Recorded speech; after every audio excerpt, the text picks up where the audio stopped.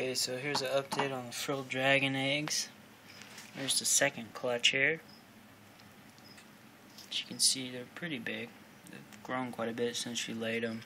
Then underneath, those are the first clutch. You can tell they're like double the size. Let me see.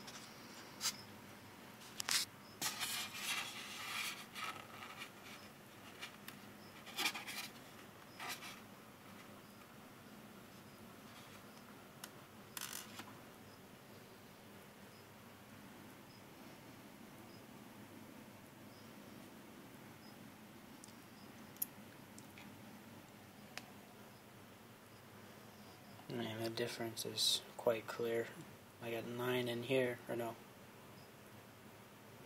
I got 9 in here, and then there's 8 in here.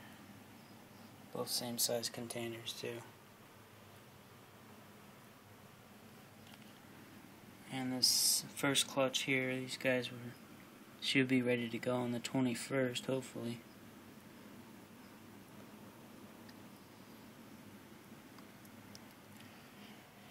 And then these guys were laid a month later, and they should be ready on the August 26th, I think. It's about 80 days.